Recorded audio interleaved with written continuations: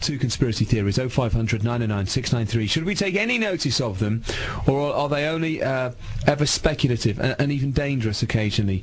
Mike Ruddin is series producer of the Conspiracy Files. Hello, Mike. Hi. Good evening to you.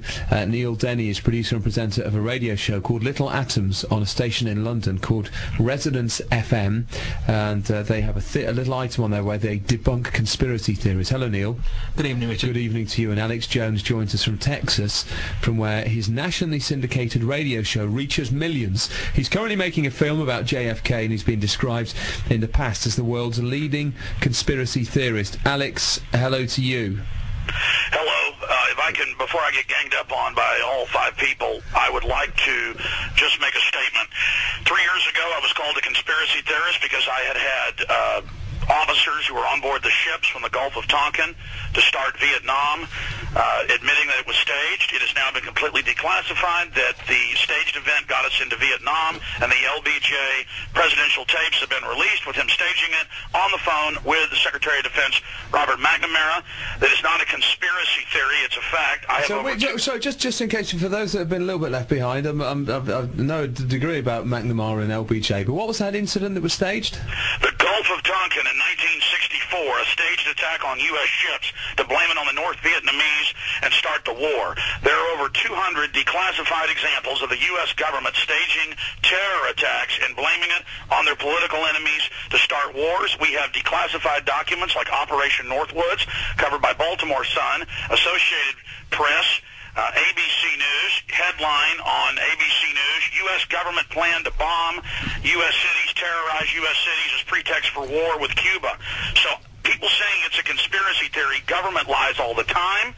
They've staged terror attacks and provocateured more often. That is funding idiot terrorists, don't even know what they're part of. They open the doors for them to carry out attacks to take our freedoms. That's what all of this is about. And Popular Mechanics and others have tried to debunk, but we've debunked them. They claim that NORAD never, in the year before 9/11, intercepted any planes, but we have their own documents saying they did it hundreds of times, and Reuters saying hundreds of times. All right, you're running away with yourself a bit. Let's just deal with one thing at a time. I mean, Mike Rudin, that's astonishing stuff there that Alex was saying. Do you believe all that? Yes, it is. I mean, well... Do you believe the American government staged an attack on an American ship as a pretext to getting... USS Liberty now declassified. On USS Well, no, I mean... Gulf of Tonkin is a good example of something where something wrong happened, and also Alex, hang on a sec, and also there's other cases, Watergate, there's Iran-Contra, where things actually happen, and Do you believe that USS Liberty one?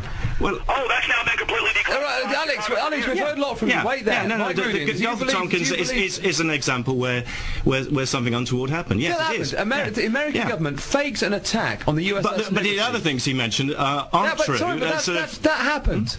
Well, look at the other things that you mentioned. Operation Northwoods, which is always used as a pretext for saying... It's a green light operational plan. Frontlines reported that in the U.S. Northwoods, who are you talking about? Which is basically... He's going to claim that it was just a theoretical plan, but no, it was an operational... It was never put into place. Stop. You've got a level of knowledge about conspiracy theories that almost nobody else has. I don't know what the hell anyone is talking about. This next move's going to be... All right, but this USS Liberty thing... Alex, please, wait! Okay, we'll come back to Alex in a bit. Neil Denny, I was going to deal with that USS Liberty thing, which I'd never heard of before. Incredible conspiracy theory, and that was done as a pretext to get America involved in the Vietnam War. Was it to get them to go bomb Vietnam? That's incredible. That actually happened. It's a bit before my time, that one. That happened. You debunked conspiracy theories. Can you believe it? But I just want to bring up a couple of things that Mike mentioned. Watergate, for instance, and the Iran-Contra thing, and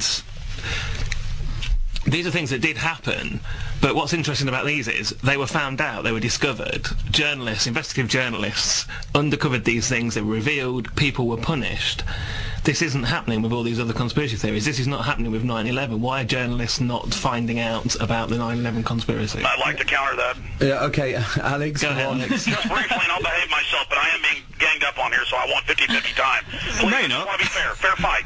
I'll take on all five of you, but just fair fight. Look, just fair fight. Okay, no one did get in trouble. It was declassified on the 40th anniversary by the National Security Agency. I was giving you two separate events.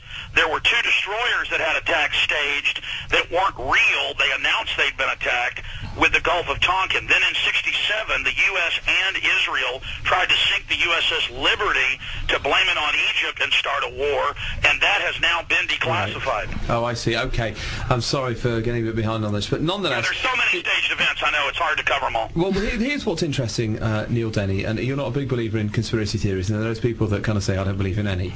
If the US government really is capable of staging those attacks on its own destroyers, kind of makes you think they must be capable of anything. I mean, that's incredible.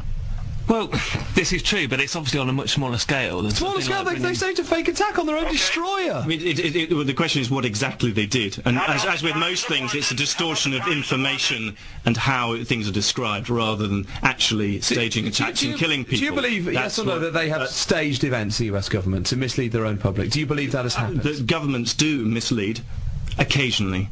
What Alex was saying is that governments lie all the time, and that's the sort of is the big issue here. That, yeah, but of course, this misleading, which can be a bit of spin, can be spinning the latest crime statistics. They tend to occasionally distort things. But we're talking about a bit of theatre here. Well, they didn't. You know, there's not.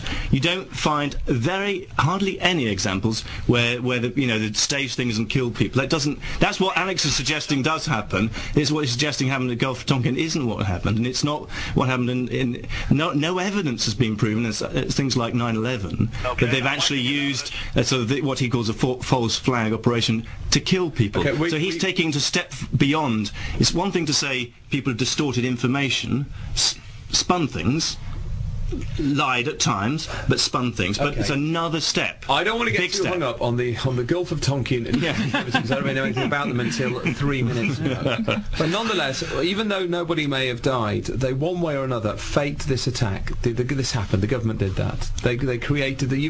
You're sort of, to me, you're merging something extraordinarily deceitful with a bit of Alistair Campbell type spin. I mean, these are different things we're talking about. Well, the things I know in detail about sort of the subjects I've looked at, 9/11 in particular, I don't know the Gulf of Tonkin in detail, so forgive me on that. Well, Alex, I'm sure, knows it in intricate detail, but I don't. But do you accept my point that if the American government can stage something like that, then all sorts. Well, it depends what exactly. I don't know. I haven't looked into it in real detail, so I don't know exactly the allegation is in that case. I know that there was distortion of information. Okay. How far it went, I don't know, and I think you need to look. Alex, I don't want you to butt in. Just come back when I invite you, and I'm inviting you now, Alex Jones. Okay, I just timed it. They just had 2.5 minutes. I just want a minute. You guys can double team. Just give me a minute. Go on. The USS Liberty, 34 sailors died. It's the most highly decorated ship in U.S. history, so they did kill people.